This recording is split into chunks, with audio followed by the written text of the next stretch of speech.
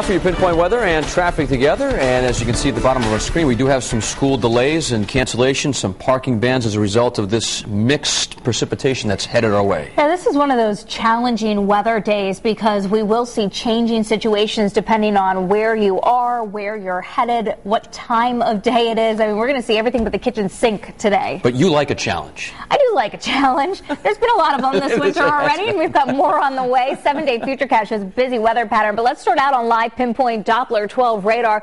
We're seeing blue across most of our area right now. I actually just checked one of the observation sites just over the border in Groton. They're actually reporting some freezing rain there, and you can see that little area of pink working its way towards 95 in southeastern Connecticut. So the temperature is not only at the surface, but also as you travel up into the mid and upper levels of the atmosphere starting to warm up as well, and that's going to help with that changeover eventually to some plain rain. But it's a process getting there this morning, and unfortunately the timing is kind of awful for the morning commute, is because we are dealing with already some snow-covered roads through the Providence metro area. Whether you're traveling from the West Bay or the East Bay, it's snowing there. And as we take a look at again a bigger picture here, and I want to take you the loop over the last 2 hours, you can see some more moderate snow pushing through 95 and 295, where the area of pink and green starting to work its way up from the south coast. I'm actually concerned as much with the snow accumulations this morning as with the potential for just some icing for a time later this morning and this afternoon.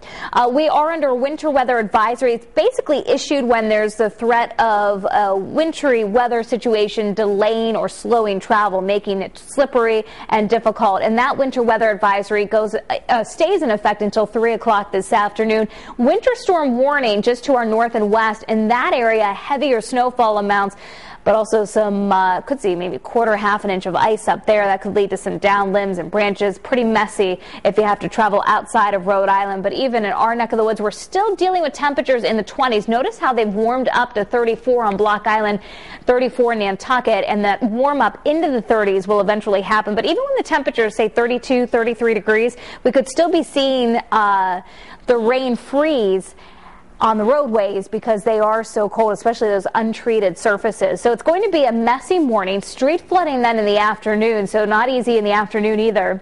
And this very active weather pattern continues. You can see from CityCam, moderate snow causing some reduced visibilities. It's still only 19 in Providence.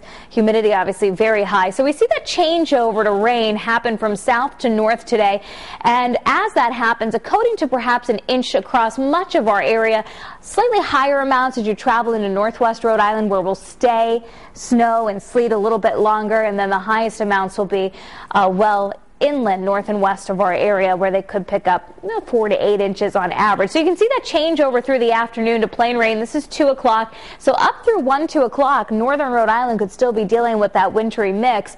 And then rain may fall heavy at times for the evening commute before winding down. Maybe a sprinkler or flurry tomorrow, but certainly an easier drive in. So the bus stop this morning for the kids that are headed into school, it's going to be a wintry mix, about 20 to 30 degrees between 7 and 8:30. That's a big spread, but it'll warm up at the coast first and then inland as the morning goes on. By the afternoon, it should be rain most, if not all areas, with temperatures into the 30s. I actually think we'll hit our high for the day later on this evening and into the first part of tonight. So kind of a two-pronged storm system here with slippery travel this morning from the wintry mix and then street flooding this afternoon from the rain. It just has nowhere to go. The storm drains are clogged and snow covered, and obviously a lot of snow still on the ground. So a messy travel day. 40 on Wednesday. Again, drier, partly sunny, maybe just a sprinkle or a flurry. Thursday, it turns much colder. Next system, Friday, that one bears watching. Potential there for some snow and possibly a wintry mix. And then some light snow on Sunday. But even looking further down the line, it looks like there may be another one in the lineup early next work week.